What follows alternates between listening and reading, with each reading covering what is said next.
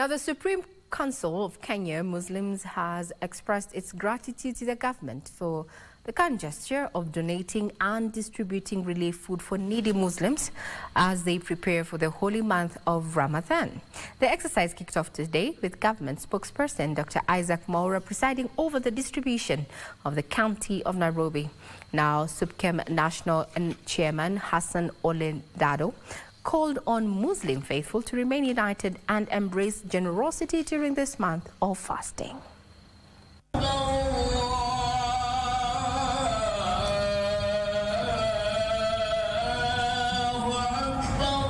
As Muslim faithful across the globe prepare for the holy month of Ramadan, where fasting is prescribed for believers, the Supreme Council of Kenya Muslim has lauded the government for launching the Ramadan special relief allocation and waiving taxes on importation of dates which are favorites for breaking the fast.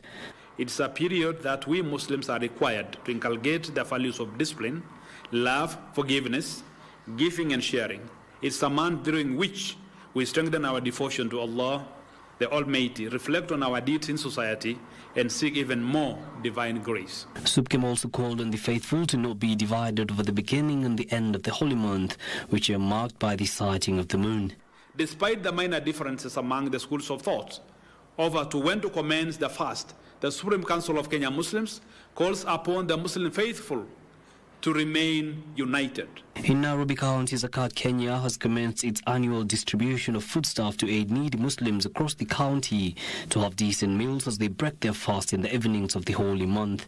Mwezi wa Ramadhani ni mwezi wa rahma, ni mwezi wa kuhurumiana, ni mwezi wa kushare.